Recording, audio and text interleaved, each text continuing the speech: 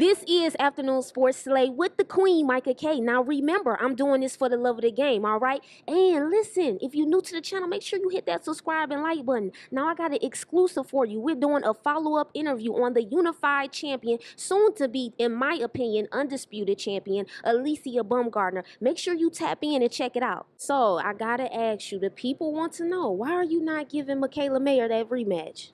It's not that I'm not giving her the rematch. Just right now, we are focused on the biggest thing, and that's becoming undisputed February 4th at the Garden. And I'm at the head now, so I make the decisions, I make the calls, and we want to see, everybody wants to see the undisputed fight. Absolutely. So I have to ask you, since you just brought up the undisputed fight, as far as you becoming unified champion, now you're on the road to undisputed. How do you feel? Do you feel like this is going to be your biggest challenge to date? I take every fight as a challenge only because I'm a fighter. And when you step in the ring, it's a challenge. And again, this is an undisputed fight. My opponent is coming in, having a chance to become undisputed herself. So again, that I have to make sure that I'm on my A game and that we perform at the highest level. What's one thing that the supporters, fans, and you had the haters, you had the doubters and the naysayers, but what's one thing that you would want people to know that they might not know about you? One thing I want people to know is that we've been grinding, baby, for a long time. I started in this game since I was 8 years old, and my journey has just been a blessing. And there's a story behind that. So when people know your story, they know who you are, they know what you've been through, they know where you come from, and they just respect the hustle and your journey. Okay, absolutely. And I got to ask you another question too, because I know you being a woman, being in such a male dominated field, is so many things that comes with this, with that life that you're in, the pressure, the stress. I definitely wanted to know too, who do you look to, or any family or friends or mentors to give you that extra push or advice or help?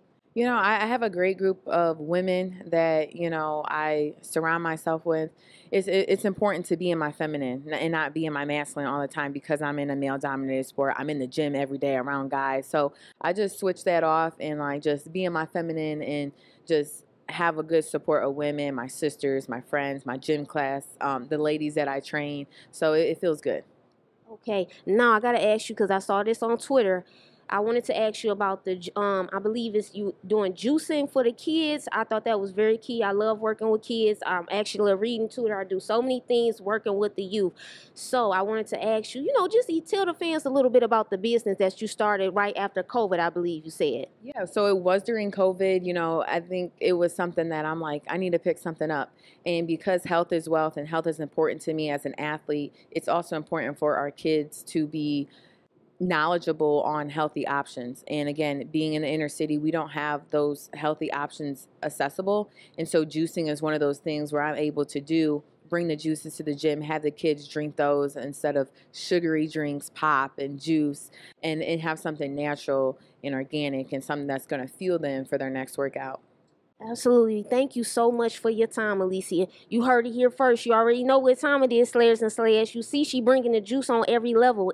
Listen, inside the ring, outside the ring, you know what time it is. Tap in.